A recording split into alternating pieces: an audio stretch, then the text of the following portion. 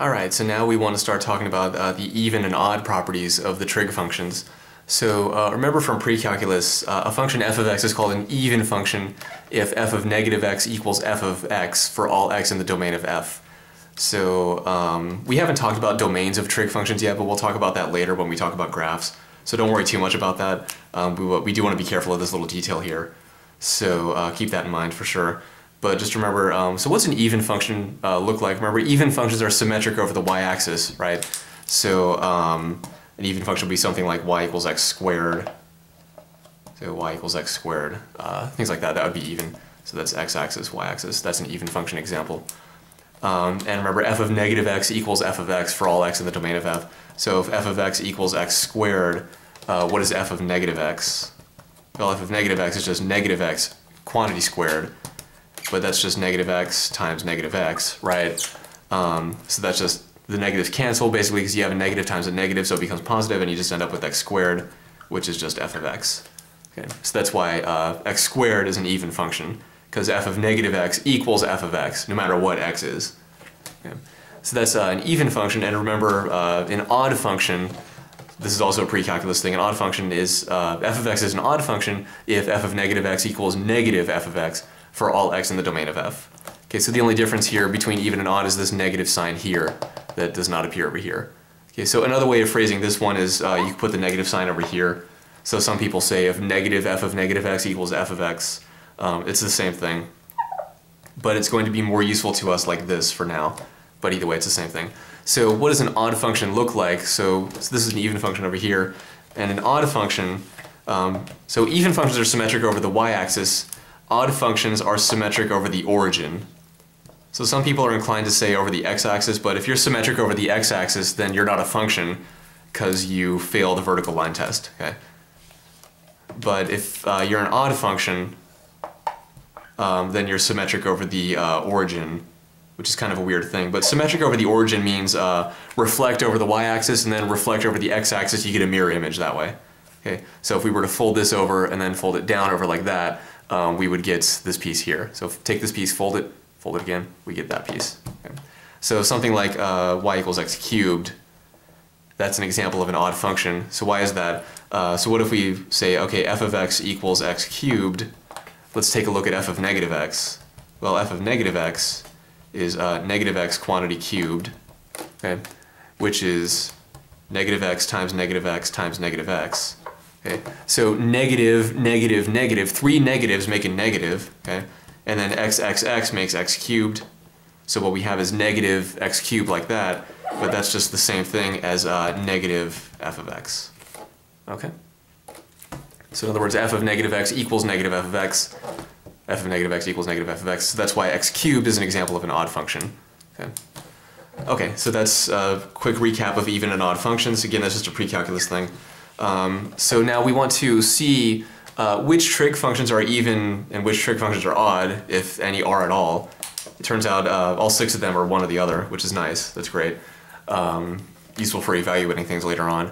So let's figure out why and how. So let's draw a unit circle here. Okay, so x-axis, y-axis.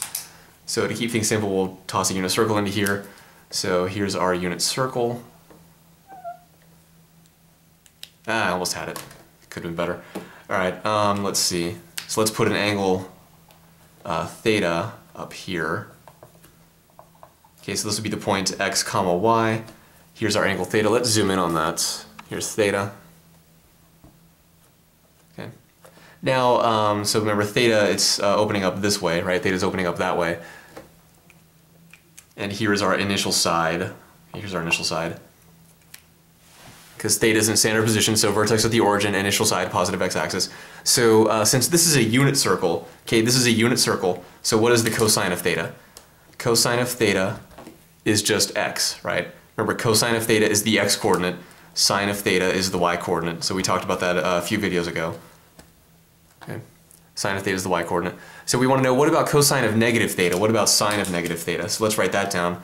What about cosine of negative theta equals question mark. Sine of negative theta equals question mark. Let's make that a little bit prettier. Okay. So cosine of negative theta is what? Sine of negative theta is what? Well, how are we going to figure that out? Well, let's take a look over here. If theta is this angle, so let's zoom in on this. Okay, if theta is this angle, what's negative theta? Well, remember, positive angles open up counterclockwise, negative angles open up clockwise. So if theta is this angle here, then negative theta is going to have the same size, but in the clockwise direction. So negative theta is going to be down like this. Okay? Negative theta is going to be down here like this. So this here is negative theta. Okay? And what's this point here? It was pretty bad the way I drew it, but I really wish I drew that better. Anyway, so if this is theta, this is negative theta, what is this point right here going to be? Well, since these two angles have the same size, just in different directions, okay, this is the positive direction, negative direction, but they have the same size, okay, so for example, this could be like 45 degrees, this would be negative 45 degrees, or this could be 37 degrees, negative 37 degrees, so the exact same size, just in opposite directions, then these 2 points are going to be reflections of each other over the x-axis, okay? So this will be x comma negative y. Okay, remember we talked about this a lot when we talked about filling in the unit circle several videos ago. So if you reflect over the x-axis, your x-coordinate stays the same, the y-coordinate becomes negative, okay, or it gets multiplied by negative 1, we'll say that. So x comma y becomes x comma negative y, okay? So here's theta, here's negative theta. So this is still the unit circle, these are still points on the unit circle, so what's cosine of negative theta? Well, cosine of negative theta is the x-coordinate corresponding to that point. What's the x-coordinate is still just x, okay, just x. What's the sine of negative theta? The sine of negative theta, again, it's just a point on the unit circle, so the sine of negative theta is the y-coordinate, okay? And what's the y-coordinate? It's negative y. Okay. Okay, so again, start with this angle theta. We want to know what's the cosine and sine of negative theta. So what we do is we take this angle theta, and then we use that to draw negative theta. So negative theta is just the same size angle in the negative direction. Okay, and because they have the same size, then these 2 points are reflections of each other over the x-axis. Okay, that's just how that works. It's just a geometric property. Same size, reflections of each other over the x-axis. And when you reflect over the x-axis, the x-coordinate stays the same, the y-coordinate gets multiplied by negative 1, and then we could just forget about this up here and then just look at this.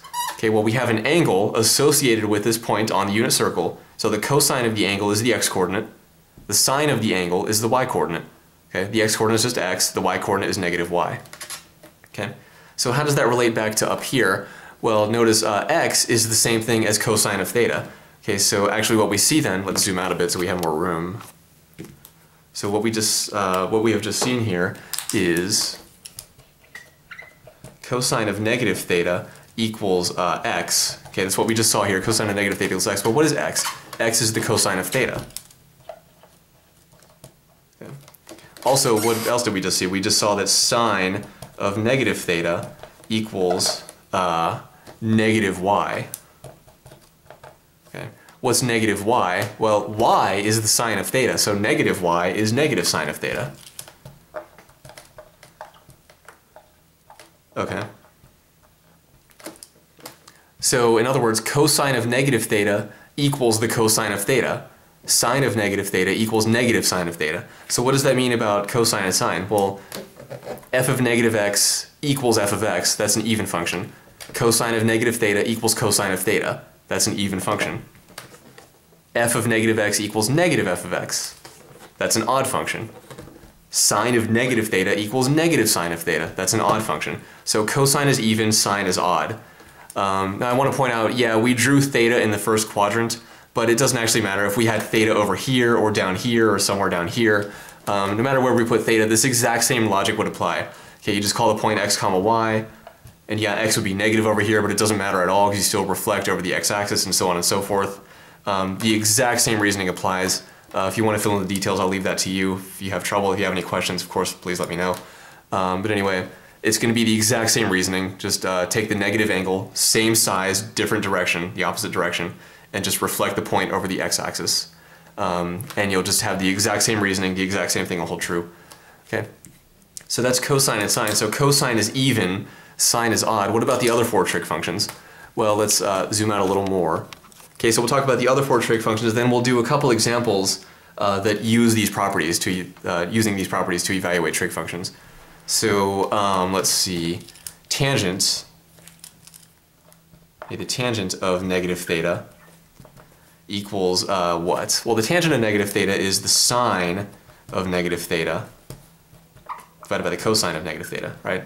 So remember, tangent of a thing is just sine of that thing divided by cosine of that thing, whether it's theta or negative theta or 200 theta or 76 plus, I don't know, 5 theta. It doesn't matter what's inside of here as long as these three things are the same. Tangent is sine divided by the cosine as long as these three things are the same in here, okay? Well, what is the sine of negative theta? We just found out that's negative sine of theta.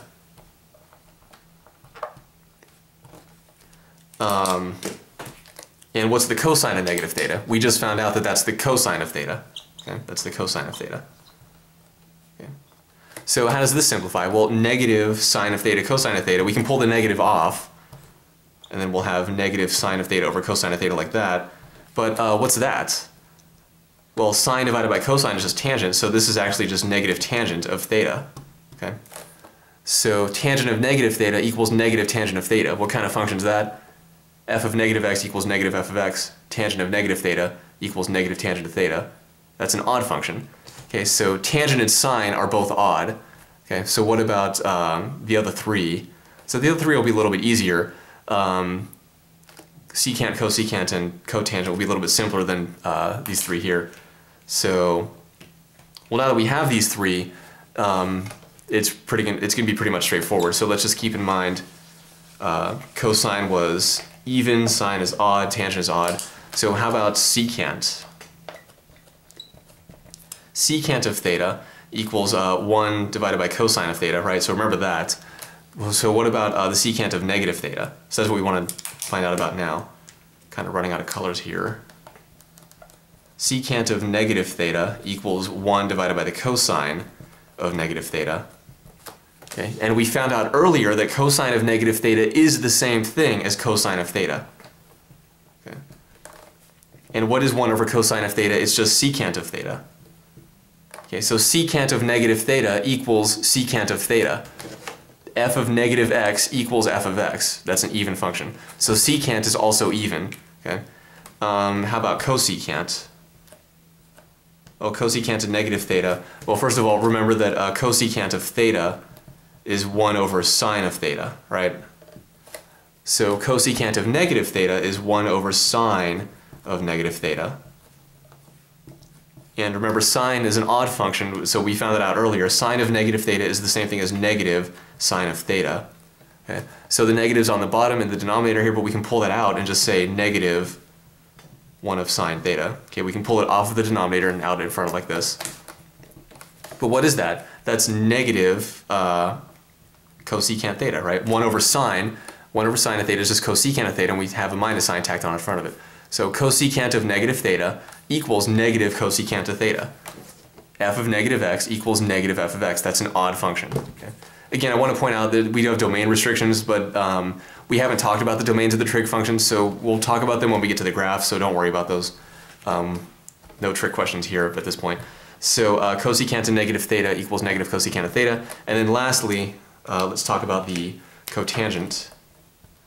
So cotangent of theta, let's do cotangent of negative theta. So cotangent of negative theta, well, remember, cotangent of theta is 1 over the tangent of theta, right? So cotangent of theta is 1 over the tangent of theta, so we can say the same thing with negative theta. Okay. So, and remember, tangent was an odd function, so tangent of negative theta is the same thing as negative tangent of theta. Okay. So then, totally running out of room here, so let's get rid of these. Big old cramped mess in here. So 1 over negative tangent of theta, so that's negative, oops. So that's negative 1 over tangent of theta like that. So again, minus sign in the denominator, we can pull it off out in front like this. So negative 1 over tangent of theta. Well, 1 over tangent is the cotangent, so we have negative cotangent of theta. Okay. So cotangent of negative theta equals negative cotangent of theta. f of negative x equals negative f of x. That's an odd function. Okay, so cotangent is odd. So what we found out here was I erased a lot of it, but if you were following along, you'll still have it written down. But what we found out was that 2 of the trig functions are even, and the other 4 are odd. Okay, so let's write that down. We'll summarize that.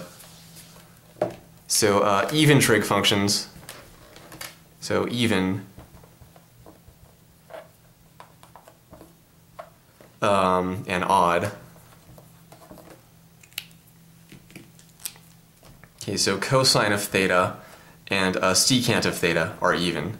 Okay, and the other 4 are odd. Sine of theta, cosecant of theta, and tan of theta, and cotangent of theta. Okay, and remember the reason is, so just keep in mind that cosecant and secant are even, sine, cosecant, tangent, and cotangent are odd, and just keep in mind what that means. That just means that cosine of negative theta equals cosine of theta, secant of negative theta equals secant of theta. So I know it might seem kind of weird that you could just drop the minus sign and just totally forget about it, but that really is how even functions work. It is very nice. And then for these other 4, it's a little bit different. So for the other 4, it's sine of negative theta equals negative sine of theta.